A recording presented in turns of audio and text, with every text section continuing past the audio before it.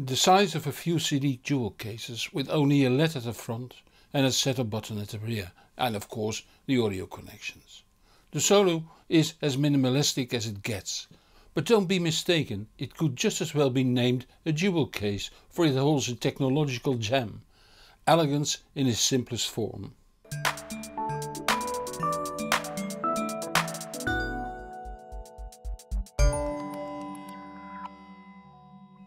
A network bridge is a device that can receive an audio stream from a computer, tablet or smartphone and output either analog or digital audio. There is no player software in the bridge, it depends on the software on the computer, tablet or smartphone. The Solo is such a device. Let's have a look at how it is to be used. The Solo is connected over a pair of RCA cables to an amp that drives a set of speakers, or if your amp has a digital input, over either a 75 ohm RCA cable or a Toslink optical cable. It has to be connected to your network over Wi-Fi to connect to your computer, tablet or smartphone. Several protocols can be used for streaming audio: DLNA, AirPlay 2, Bluetooth and Roon. It's funny that the specifications don't mention the DLNA protocol, while it is perfect for using bit-perfect music players like Audiovana and J-River Media Center. Connecting to your Wi-Fi network is done using either AirPlay 2 or the Google Home app. After that is done, Roon and DLNA apps see the Solo as an endpoint or renderer immediately.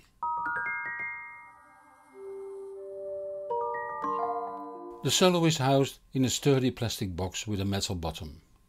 It measures 147 by 147 by 37 mm and weighs slightly over half a kilo. On the front there is only an LED that indicates the status: orange when starting up, blinking white for setup, blinking blue for Bluetooth pairing and solid white for now playing. The Solo switches to standby when no music is played for 5 minutes. On the rear we see a mini USB to connect the supplied 5V USB wall-wart power supply to.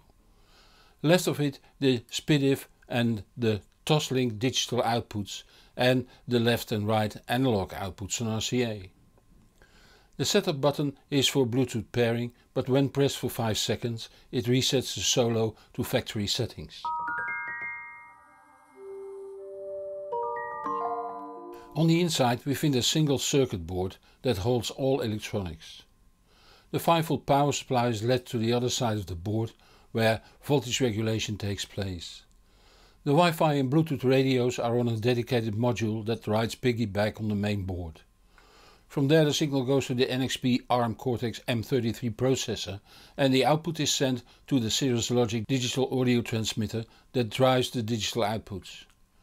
The signal is also sent to the ES9018K2M stereo DAC chip and from there to a pair of OP1662 op amps that turn the balanced outputs of the DAC to single-ended.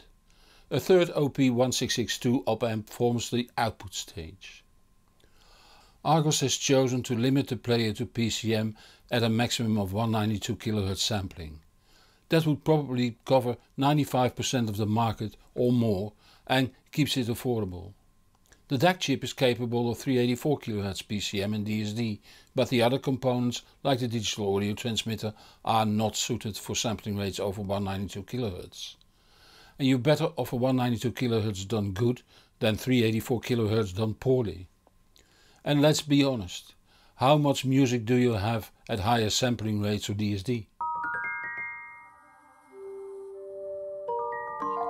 Never ever did I get a streamer online and working this fast and this simple.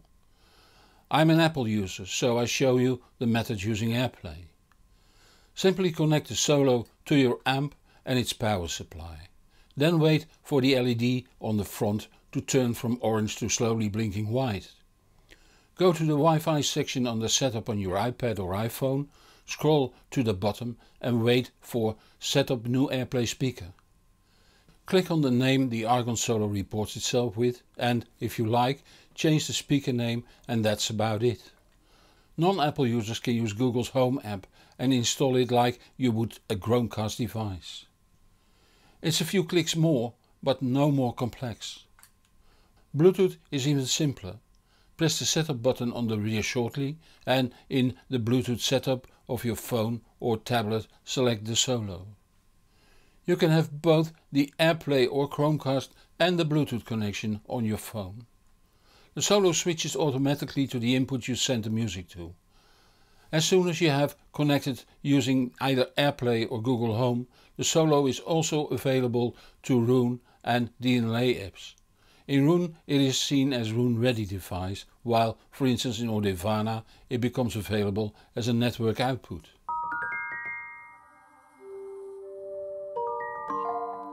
I started out listening to the Solo using my Setup 3.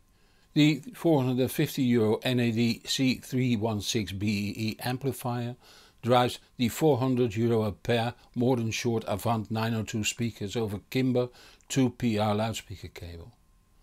The Modern Shorts are assisted by the €700 REL T5 subwoofer connected to the amp's speaker terminals using the standard REL cable. The Solo was connected to the amp using old Siltech London cables. The network connection was made to the TP-Link Deco5 mesh network over Wi-Fi. This sounded very good, slightly better than the LOUS Breach with an AudioQuest Dragon Cobalt that normally functions in my Setup 3. There was a fairly good stereo image, resolution was rather good for its price and sibilance was only slightly accentuated, which is very good in this class. That made me curious how well it would perform in a more expensive setup. So I hooked it up to my Setup 2. Here the amp is the €1300 Marantz KI Lite that drives the €1000 a pair Acoustic Energy Radiance 1 loudspeakers over Kimber 4PR cable. Again, these speakers are supported by the REL T5 subwoofer connected over the standard cable to the loudspeaker terminals of the Marantz. The Solo was connected to the amp over the same low budget Siltech London interlinks that, by the way, are no longer available. Despite this setup is clearly a class higher than a Setup 3, the Solo was rather convincing. The sound opened up further, it was more involving and more musical. A real surprise. I would rate this sound-wise at a quarter up in my Setup 2. Not something I expected given the price. But wait, there's more.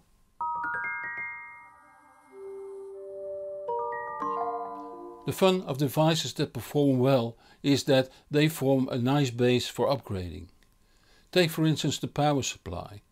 When it was replaced with an S-Booster 5V, the sound cleaned up further, bringing up the rating from 25% in my Setup 2 to 35%.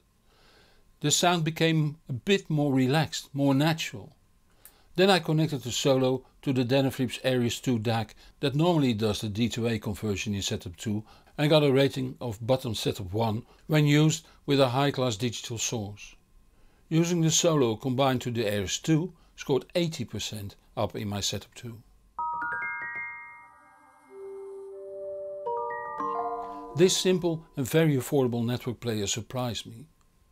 Simple not only because it is simple to set up and to operate in large numbers of settings, but also since internally it's very simple. Wi-Fi and Bluetooth radios connected to a simple ARM processor that sends the audio to both the digital outputs and the DAC chip. That keeps the cost low and apparently the audio quality relatively high. Therefore it is very attractive for people that can't free up a lot of cash at once.